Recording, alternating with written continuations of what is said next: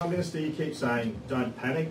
I'm not panicking, be patient, have confidence. But when you look at all the deaths, all the people unaccounted for, all the homes lost, at what point should we start to worry or panic or be concerned that firefighters can't, or authorities can't do anything to stop the sort of weather we're having, the sort of bushfire seasons we're having, and that we've got a real long-term crisis starting to begin here? Well, there's no doubt natural disasters are termed that way, Andrew, because that's what they are.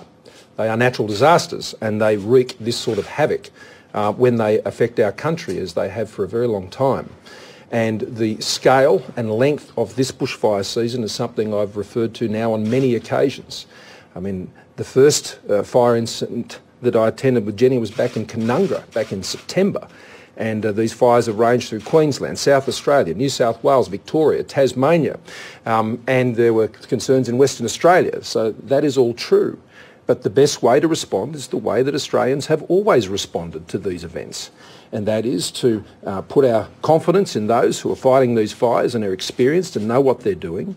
The agencies that prepare 24/7, 7 days a week, that's what their job is. Emergency Management Australia at a Commonwealth level, its task is to ensure that in times like this, there is a fully coordinated response between the Commonwealth and the states, and even at the local level, and the payments are appropriate and they're triggered and they're actioned, and that's what's occurring.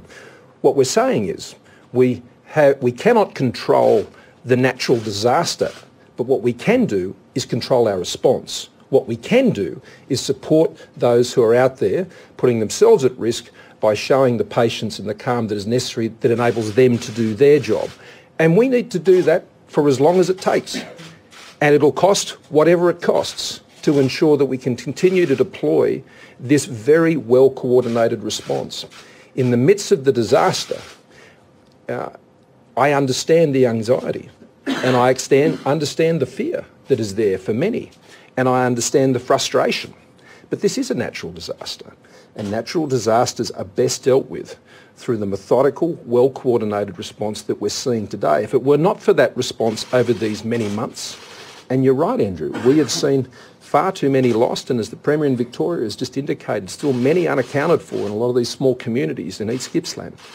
And it will be some time before we're able to know where they are and if they're well or indeed they've been lost. But the way to ensure we do that job, whether it's an evacuation, the medivacs that are occurring as we speak, is to continue to do it in the responsible and well-coordinated way that we're doing. Had we not done that, many more would have been lost and many more properties would have been lost.